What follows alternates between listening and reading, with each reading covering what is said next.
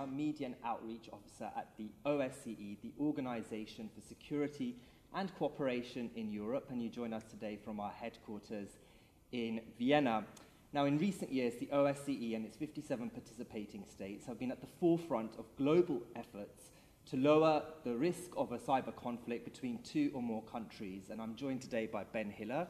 He's our cybersecurity officer at the OSCE's Transnational Threats Department.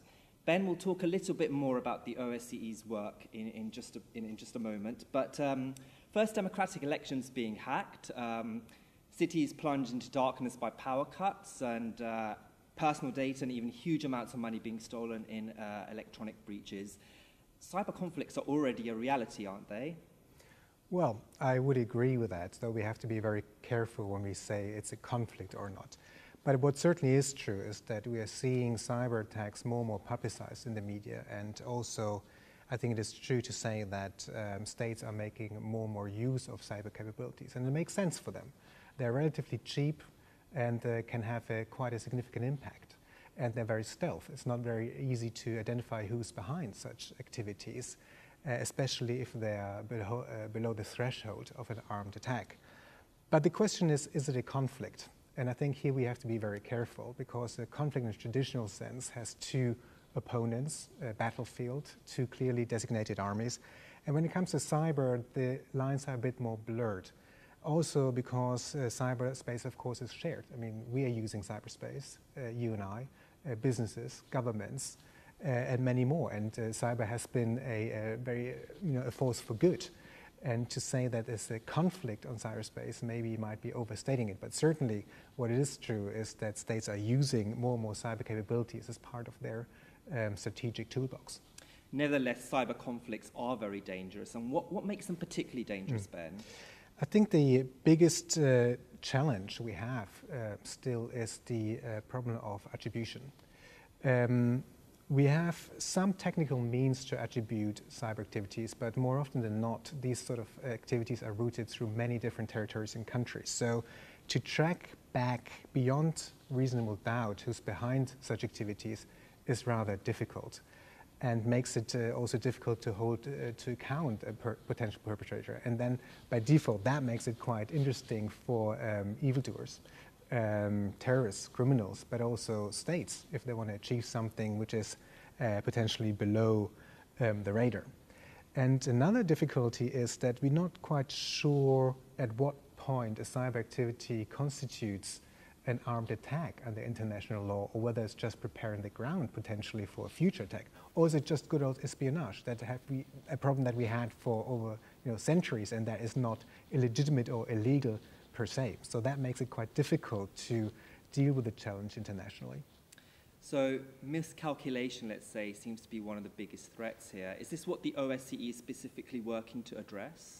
Absolutely. The biggest fear is that a cyber incident can escalate between two or more states because of a misattribution or miscalculation. More often than not, what we observe is that states have a disagreement over cyber activities that already have tense relations over other things, such as resources. So more often than not, it would be probably neighbors that already have tense relations pointing the finger at each other when there's a significant cyber attack, say, for instance, on a critical infrastructure. And they would accuse each other, and that can quickly escalate in the absence of foolproof evidence. So what the OSCE participating states have done is to come up with measures, practical measures, to try to prevent the escalation over cyber incidents. And essentially they agreed on 16 practical confidence building measures that can be broadly put into three baskets. CBMs that allow states to read each other better and their intentions by creating transparency. Dedicated communication lines, crisis communication lines, to reach out to each other to clarify incidents before hitting back, basically kind of give diplomacy a chance. And the third category is to enhance national resilience to cyber incidents. And the idea here is that you build trust, because cyber, of course, goes transborder. And if you don't do a homework on your national systems, you're a danger to everyone else. So you have an interest to protect your own systems for everyone else. And this is in a nutshell what the CBMs are focusing on. So is the aim to kind of create guidelines for what is acceptable and non-acceptable behavior by states in cyberspace?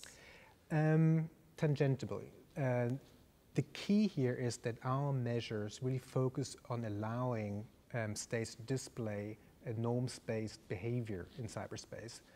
Norms and international law is treated and looked at in the UN framework. What the OSCE does is creating a mechanism underpinning this norms-based regime. What I want to say is, for instance, if states digress from good behavior in cyberspace, the CBMs do kick in. The communication lines, the crisis communication mechanisms, efforts to diffuse potential tensions. So it's basically there a mechanism when the norms break down, and you need to kind of come back to a norms-based cyberspace. Ben, you've already touched on the challenge of attribution, but nevertheless, is it not important to find out who carried out a cyber attack? Absolutely. And of course, if you look at the legal approach, it's always important and essential to know who exactly is behind a crime or an incident. The challenge here, I think, is that in cyberspace we need to distinguish between three different kinds of attribution and challenges.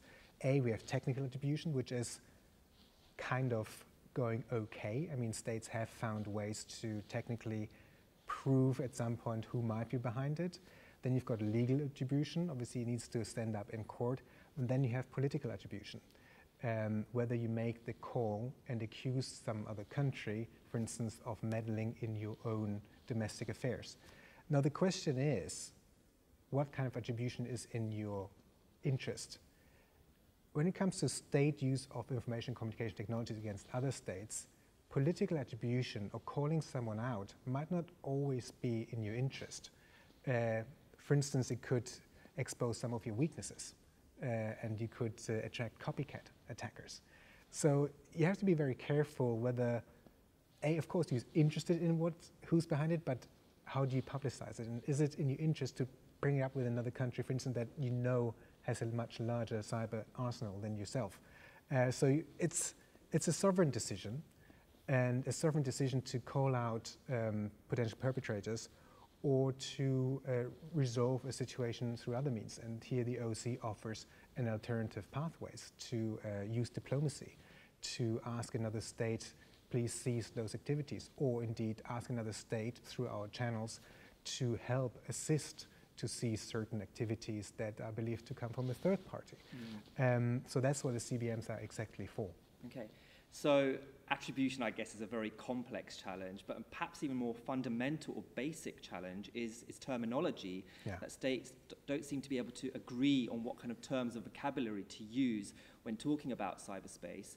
And I've noticed, Ben, and I'm sure members of our audience have also, that you use the term cyber ICT security, yeah. ICT, of course, being information communication technology. But why cyber ICT security and not just cyber security? You know, that is a wonderful question, and I'm really pleased that you asked that. Terminology and concepts when it comes to cyber is one of the most contentious issues. And here we see a clear east-west divide, funnily, which is quite, natural for the OSCE context, I guess. If you would ask Western states what they would like to protect, they would say cybersecurity. And what they refer to here is really the software, the hardware, the machinery, the bytes, and everything that enables cyberspace and the internet. If you asked experts maybe from a more eastern country, they would say they're more interested in looking at, yes, hardware and software, but equally important is content. Content can also be a danger to society. And what about that? So they're having a more comprehensive view on what security is. And what happened in the OSCE context is a compromise, for the first time, in fact, where they said, okay, for the sake of compromise to securing cyberspace to prevent escalation of conflict from the use of cyber capabilities, let's just say, for the moment, cyber ICT security. We're both happy with it, but at the same time, let's endeavor to work out what we mean by each terms. And then if you look at our CBMs, actually, that deal with cyber, we have a CBM 9 that talks about terminology. The attempt by states to look at, well, how do we describe certain things? And that's important because if there is indeed a crisis, you want to make sure that you speak the same language, that you understand each other. So this is one of the key elements, if I say, for the CBMs. So Ben, we have the CBMs, the confidence building measures, but the threat of cyber conflict doesn't seem to have gone away. What's next? Well, if I would know, I would probably not sitting here on this very lovely chair. What's next? For the OSCE, certainly what states have decided at the last Ministerial Council is to continue implementing those measures that really are non-political. It's in everyone's interest to be able to communicate in a crisis. It's in everyone's interest to protect critical infrastructure from certain attacks, from cyber attacks, for the sake of the citizens. So they made a commitment to implement those measures to prevent escalation, despite ideological differences. And I think that really is, in this world day and age, in our political environment, the way forward. You need to focus on practical measures that allow you to come back from the verge of something worse. And this is what the OSCE CBMs do offer. Needless to say, whether or not states implement those measures is up to every state. It's a sovereign decision. And of course, in this connection, you also have to ask the question, if you create communication channels, do you want to pick up the phone if there's a crisis or not? And this is what it boils down. Do you want to be reached if you have cyber capabilities or when they're being used? That's something only states can answer. But what we are making sure here is that these measures work, that they're implemented, and that they're practical and useful for states if they so wish to use them. So what activities is the OSCE undertaking at the moment? Actually, funnily enough, today we started one activity, which is a communications check, testing the availability of focal points of participating states if there would be such a crisis. What states have done, they appointed a policy focal point for each state that is the contact person in a large cyber attack that could threaten to destabilize relations between states, and that would be the first call. So what we do from time to time is to check how available are they? Would they be having the right people on the national level they could rely on to give a whole of government response to another state, for instance, the technical community? How quick is that communication? And how deep can the conversation go? So we're testing that frequently. Another thing we are doing is to do awareness raising. You wouldn't believe how in many countries cyber is still really perceived as a technical issue only. And as we see now, it's not. It's a policy issue. It affects international peace and security. So it's diplomats and policymakers that need to deal with this issue. And the CBMs were created exactly for that. In the end of the day, if there's a massive cyber attack on a critical infrastructure that threatens to destabilize relations between states, it's not going to be the technical people making decisions. It's going to be policymakers, decision makers.